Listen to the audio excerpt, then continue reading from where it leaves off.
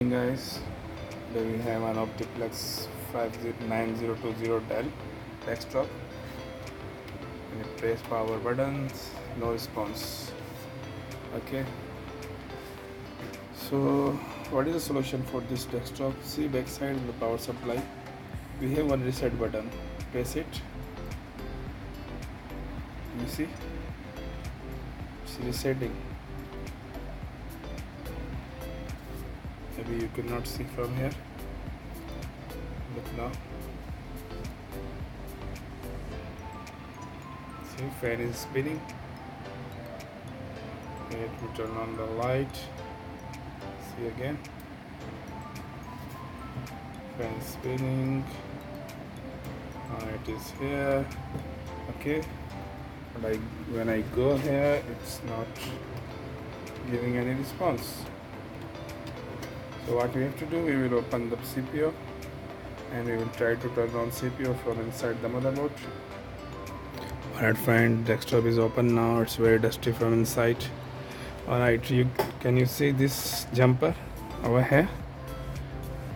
Let me zoom in. Look over here, if you can see. So what we will do, we will short this jumper.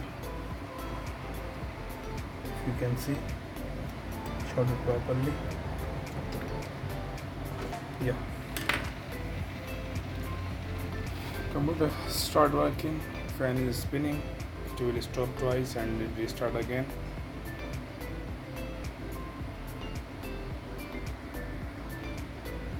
Now easily you can go to the power button. See, it is white. If it is giving yellow light or orange light, that means power is inside the CPU, but it is not working. Right now you can see it is white, so it should work. Okay, no issue. I will press the power button. I will press power button. It's working now. I don't see display. I can't see the display. Yeah, we got display. Here we have display. It's restarting. It's restarting now. You can see. Yeah. Hard drive not found. It's okay.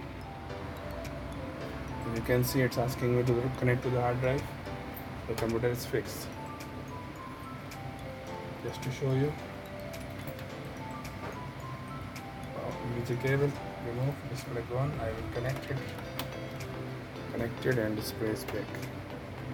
Alright guys, computer is fixed. We will close this CPU. And thank you very much for watching this video. If you like it, please like and share and subscribe. Don't forget to subscribe. Thank you very much.